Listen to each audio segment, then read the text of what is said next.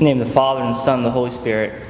The Lord be with you. And with your spirit. Brothers and sisters, let us call to mind our sins, and so prepare ourselves to celebrate the sacred mysteries. You sent to heal the contrite of heart, Lord have mercy. Lord have mercy. You came to call sinners, Christ have mercy. Christ have mercy. You are seated at the right hand of the Father, and intercede for us, Lord have mercy. Lord have mercy. May Almighty God have mercy on us, forgive us our sins, and bring us to everlasting life. Amen. Let us pray. Grant, we pray, Almighty God, that we who have celebrated the Paschal festivities may, by your gift, hold fast to them, and that we may live our lives through our Lord Jesus Christ, your Son, who lives and reigns with you in the unity of the Holy Spirit, one God, forever and ever. Amen.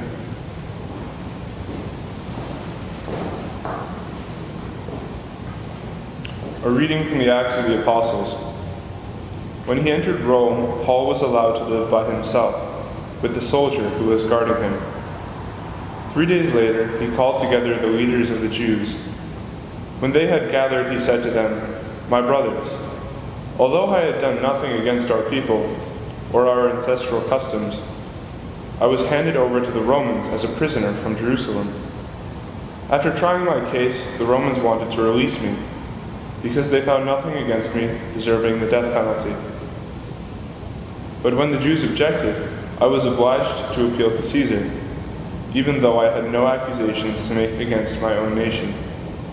This is the reason, then, I have requested to see you, and to speak with you, for it is on account of the hope of Israel that I wear these chains." He remained for 2 full years in his lodgings. He received all who came to him, and with complete assurance and without hindrance, he proclaimed the kingdom of God, and taught about the Lord Jesus Christ. The word of the Lord. Thanks be to God. The just will gaze on your face, O Lord. Just gaze on your face, O Lord. The Lord is in his holy temple. The Lord's throne is in heaven. His eyes behold, his searching glance is on mankind. Just gaze on your face, O Lord. The Lord searches the just and the wicked. The lover of violence he hates. For the Lord is just, he loves just deeds. The upright shall see his face. Just gaze on your face, O Lord.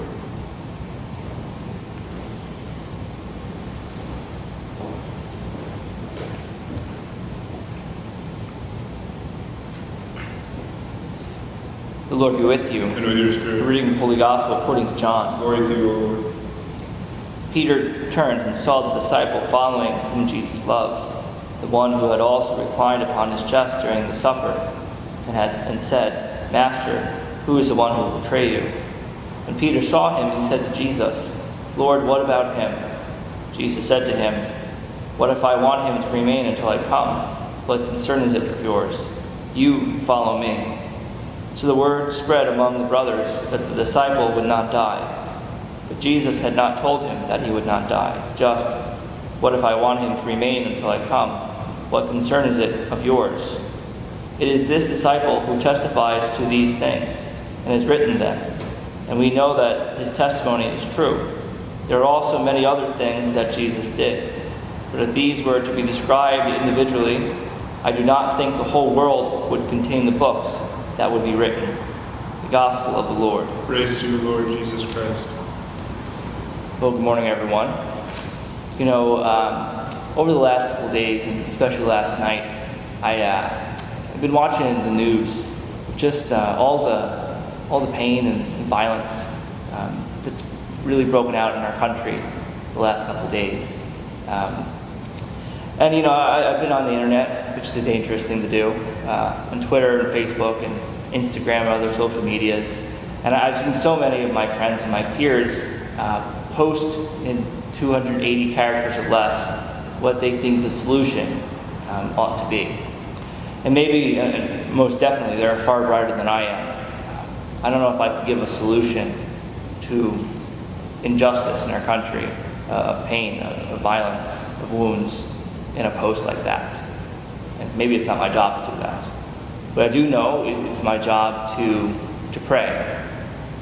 But if I'm being really honest, when I do see situations going across our country, I don't know exactly what I ought to be praying for, because I don't have the experience of being a person of color or the experience of being a police officer. I don't have the experience of being in these cities. I don't have the experience of feeling the wound and the pain these communities might feel. I don't know how I ought to pray, but I know I ought to. And I think today is a very fitting day for that confusion, because tonight and tomorrow we celebrate the Feast of Pentecost. But today, well, the apostles are locked in that room. They're not locked in alone. They're locked in with our Blessed Mother. Because our Blessed Mother, as any good mother, hears and helps them deal with their pain and confusion, but as the Blessed Mother directs it towards the Holy Spirit, that they might receive Him the next day. And it kind of reminds me, when I was a freshman in college at Loyola in Baltimore, the first time I was living alone, and one day I just wasn't feeling good, and I wasn't sure, do I have a cold, is it allergies, is it a flu, is it a bug? I didn't know.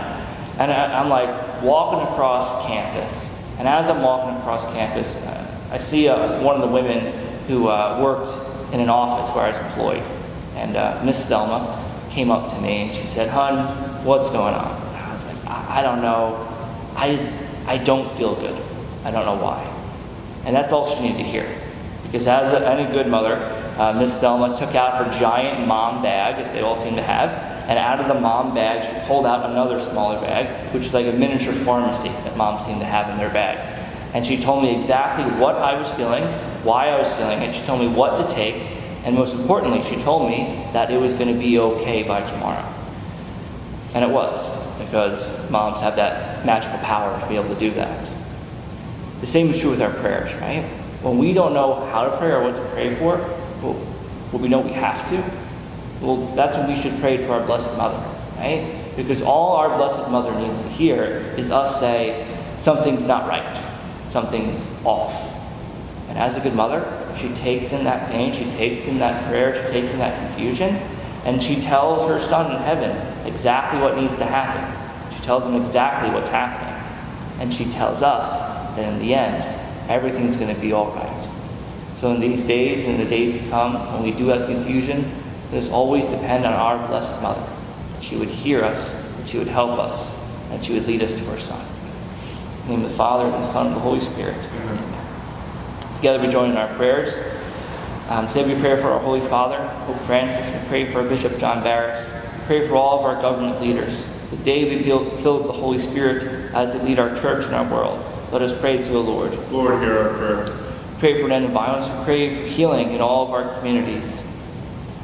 Let us pray to the Lord. Lord, hear our prayer. We pray for all those who are sick, all those who are suffering. Pray for all those who care for them. Pray for all those who are struggling financially, struggling with emotional health. Let us pray to the Lord. Lord, hear our prayer. For all the prayers mentioned now in the silence of our hearts. And for Nora Lonergan, for whom this Mass is being offered, let us pray to the Lord. Lord, hear our prayer. Loving Father, we offer these prayers and petitions the intercession of our Blessed Mother. Answer them that they be in accordance with your most holy will, for we ask them through Christ our Lord. Amen.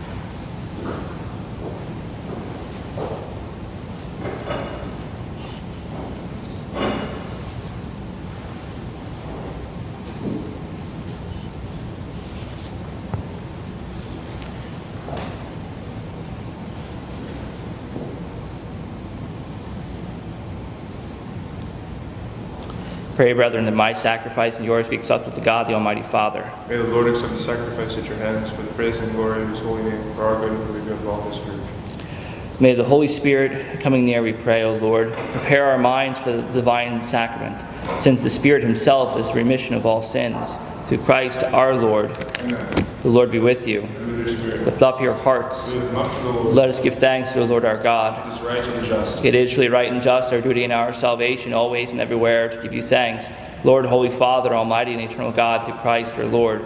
For after his resurrection, he plainly appeared to all his disciples, and was taken up to heaven in their sight, that he might make us sharers in his divinity. Therefore, overcome with paschal joy, every land, every people exalt in your praise, and even the heavenly powers with the angelic hosts sing together the unending hymn of your glory as they acclaim. Holy, holy, holy, Lord God of hosts, heaven and earth are full of your glory. Hosanna in the highest. Blessed is he who comes in the name of the Lord. Hosanna in the highest. You are indeed holy, O Lord, the font of all holiness. Make holy, therefore, these gifts, we pray, by sending down your Spirit upon them like the dewfall, so that they may become for us the body and blood of our Lord Jesus Christ. At the time he was betrayed and entered willingly into his passion, he took bread, and giving thanks broke it, and gave it to his disciples, saying, "Take this, all of you, and eat of it, for this is my body, which will be given up for you."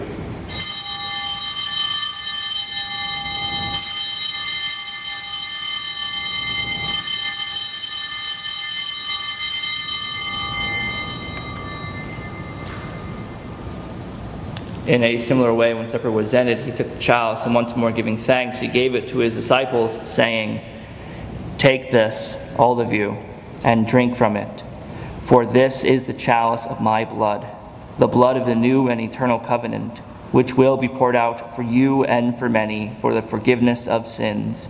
Do this in memory of me."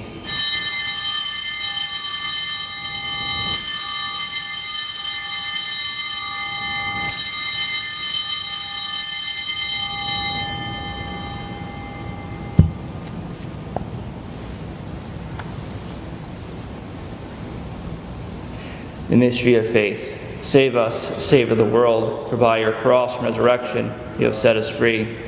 Therefore, as we celebrate the memorial of his death and resurrection, we offer you, O Lord, the bread of life and the chalice of salvation, giving thanks that you have held us worthy to be in your presence and minister to you. Humbly we pray that, partaking of the body and blood of Christ, we may be gathered into one by the Holy Spirit. Remember, Lord, your church spread throughout the world, and bring it to the fullness of charity, together with Francis our Pope and John our Bishop, and all the clergy. Remember also our brothers and sisters who have fallen asleep in the hope of the resurrection, and all who have died in your mercy. Welcome them to the light of your face. Have mercy on us all, we pray, that with the Blessed Virgin Mary, Mother of God, with blessed Joseph, her spouse, with the blessed apostles and all the saints who have pleased you throughout the ages, we may merit to be co-heirs to eternal life, and may praise and glorify you, your Son, Jesus Christ. Through him and with him and in him, O God, Almighty Father, in the unity of the Holy Spirit, O glory and honor is yours forever and ever. Amen. At the Savior's command, formed by divine teaching, we dare to say, Our Father, who art in heaven, hallowed be thy name. Thy kingdom come, thy will be done, on earth as it is in heaven. Give us this day our daily bread, and forgive us our trespasses, as we forgive those who trespass against us. And lead us not into temptation, but deliver us from evil. Deliver us, Lord, we pray, from every evil. Graciously grant peace in our days, that by the help of your mercy we may be always free from sin and safe from all distress, as we await the blessed hope, the coming of our Savior, Jesus Christ. For the kingdom, the power, and the glory are yours, now and forever. Lord Jesus Christ said to your apostles, "Peace be with you, my peace I give you. Look not on our sins, but on the faith of your church, and graciously grant her peace and unity in accordance to your will, live and reign forever and ever." Amen. The peace of the Lord be with you always. And with your spirit. Lamb of God, you take away the sins of the world, have mercy on us. Lamb of God, you take away the sins of the world, have mercy on us. Lamb of God, you take away the sins of the world, grant us peace.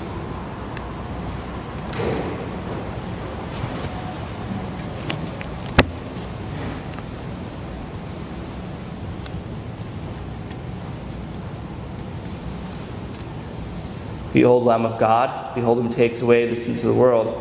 Blessed are those called to the supper of the Lamb. Lord, I am not worthy that you should enter my roof, but when I say the word, and my soul shall be healed. The Holy Spirit will glorify me, for he will take from me what is mine, and declare it to you, says the Lord. Alleluia.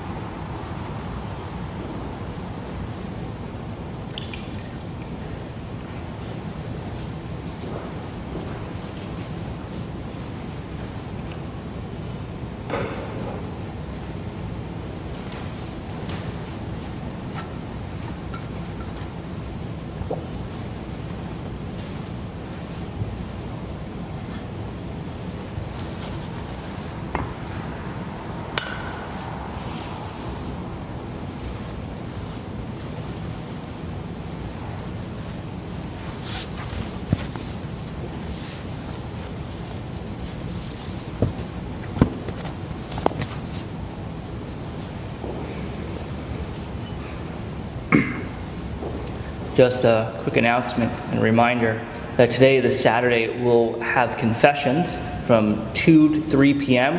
in our school parking lot under the tent you'll see in front of our parish center.